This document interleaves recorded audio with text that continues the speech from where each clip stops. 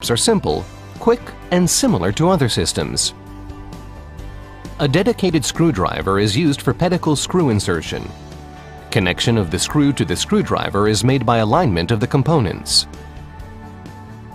Place the pedicle screw at the screwdriver's distal end and rotate the screw slightly until it engages with the screwdriver. Then, rotate the screwdriver handle clockwise. Insert the screw by rotating the screwdriver clockwise. Release the screwdriver by rotating its handle counterclockwise.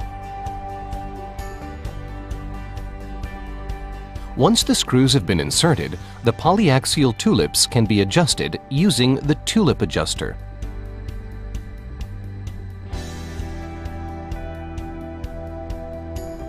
The locking elements are assembled over the rod. Manually, or using the locking element holder, align the assembled locking elements into the screw's tulips. Initial locking of the screws is performed by using the persuader. Place the persuader over the implant so that its distal edges are located beneath the tulip step. Lock the construct by pressing the persuader handle. Repeat these steps for all remaining screws. Final locking is performed by using the locking device. Rotate the device knob counterclockwise until it stops. Place the locking device over the implant. Make sure that the device's distal edges are located beneath the tulip step. Rotate the device knob clockwise until it stops and then press the handle down. Repeat this action until the knob reaches its final position.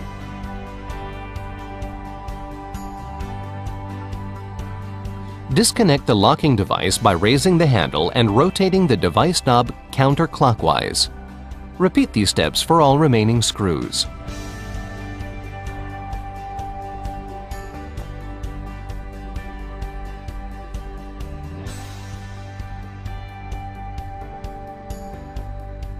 In case of implant removal, the unlocker should be used. Place the unlocker over the implant and secure it by clockwise rotation.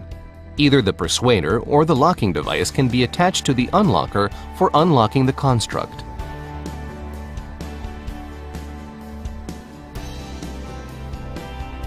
Repeat these steps for the remaining screws.